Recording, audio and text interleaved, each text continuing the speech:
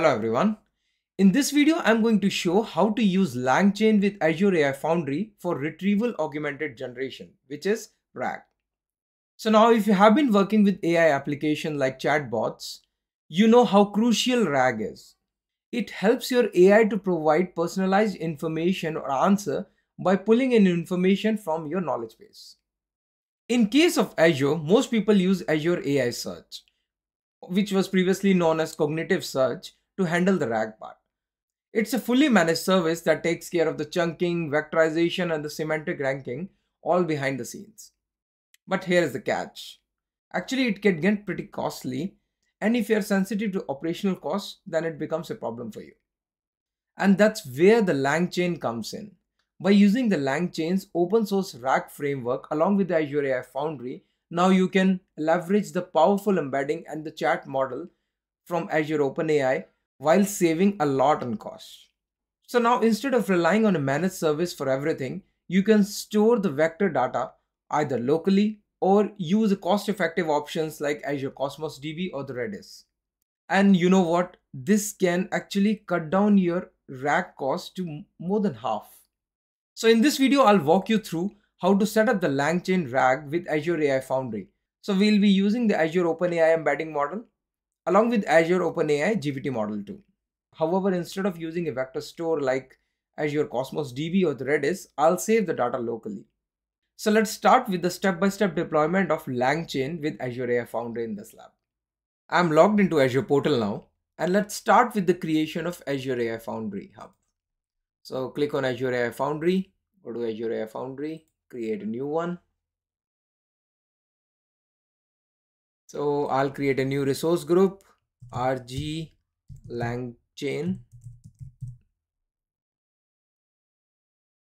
and name will be Shailendra Hub Foundry 01. I'll use the region East US2 because I have enough quota for embedding model as well as chat completion model there. So first project, LangChain, I'll just name it as LangChain 01. Next, rest everything is default and I'll just create it. Once the hub and project is created, then I'll open the hub in Azure AI Foundry portal. So I'll pause the video now and we'll be back once the deployment is done. So the deployment is complete now and the hub and the project is created. So let's go to the resource, which is AI Hub for now, and go to Azure AI Foundry portal. I'm in Azure AI Foundry portal and I'm into the project now, which is LangChain 01. So if we'll go to the models and the endpoints, let's deploy our model. First, we'll deploy 4.0 chat completion model, which will be used by our chat. And then we'll deploy our embedding model. So let's deploy this in East US2 region.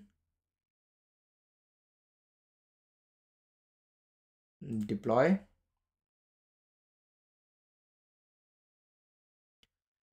And the model is deployed now. Let's deploy another base model, which will be embedding model. And let's use the small text embedding model. And this will also be in East US2.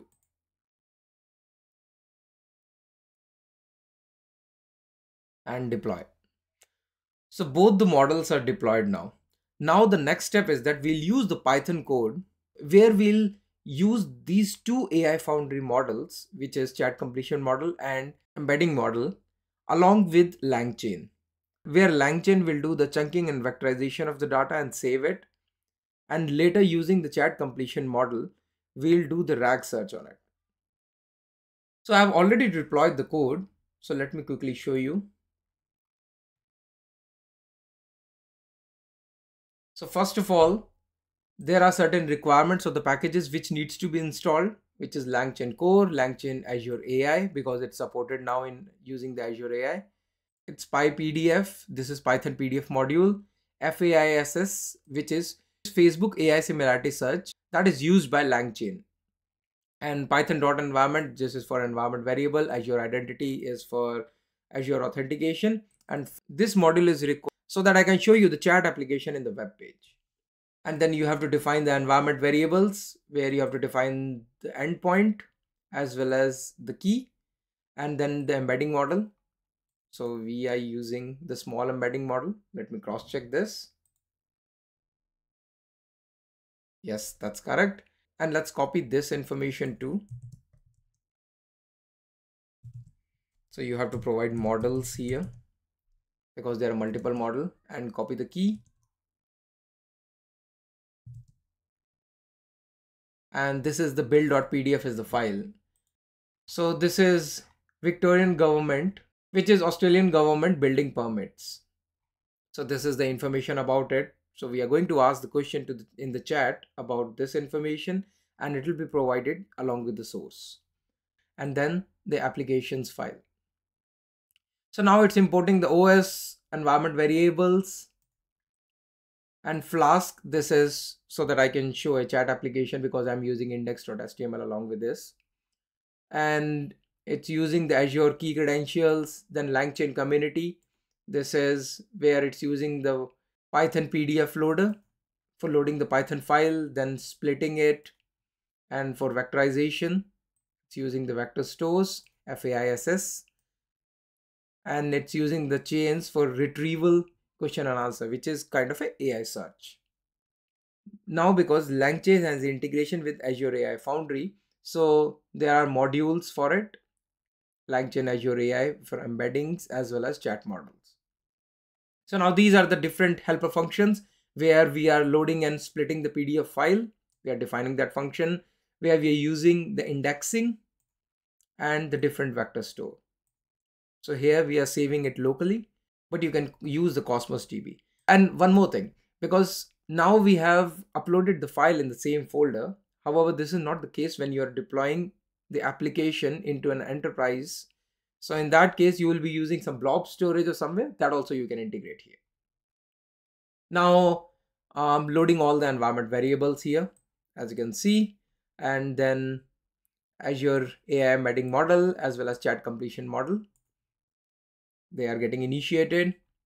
And now this is the part where we are calling the helper functions. We are loading and splitting the PDF, vector stores, and then running the QA chain or for the vector store.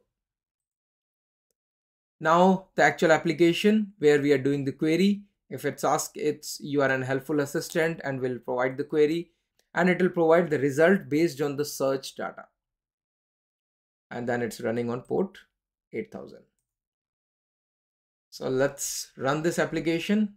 And before we run any application, we have to use the virtual environment, which I have already created. So I'll just activate it. Activate. So now it's activated. And pip install -r requirements. So this will install all the required packages, though it's already installed for me now.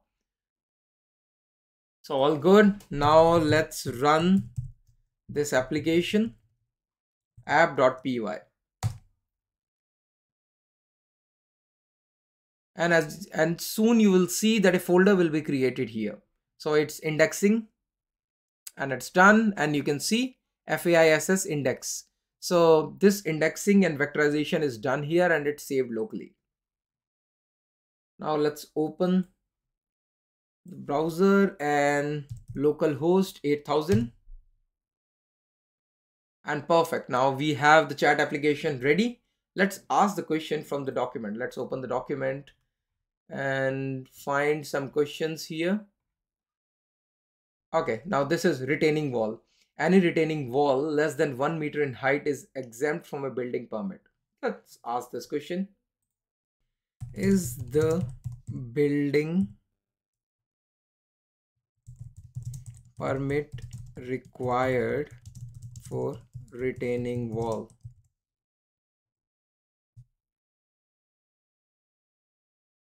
And perfect. A building permit is not required for retaining wall if it's less than 1 meter in height. And it's providing on page 4. You can find this information because we have set the value of k as 2. So it's providing the 2 different sources. However, what we are getting is the information from the first source itself. So perfect. This is what I wanted to show you. Now using the LangChain open source, we are doing the chunking and vectorization of the PDF data and then getting that data from the knowledge base using the LangChain itself. So if we create a complete application where we integrate the storage account where the PDF files will be loaded, and instead of saving those vector stores locally, and if we save them in Cosmos DB, then it will be a complete application which will replace Azure AI Search. Though the benefit of AI Search is that it's a managed application. So it's a fully managed application. You don't need to do anything. All the chunking vectorization will be taken care by itself. However, in this case, you have to maintain your Cosmos DB. Then you have to define how the chunking and vectorization happens in the code itself. Though this is a wonderful option because LangChain is now integrated with Azure AI Foundry. So that's all I wanted to show in this video. I hope you liked it. Please like and subscribe. Thank you so much.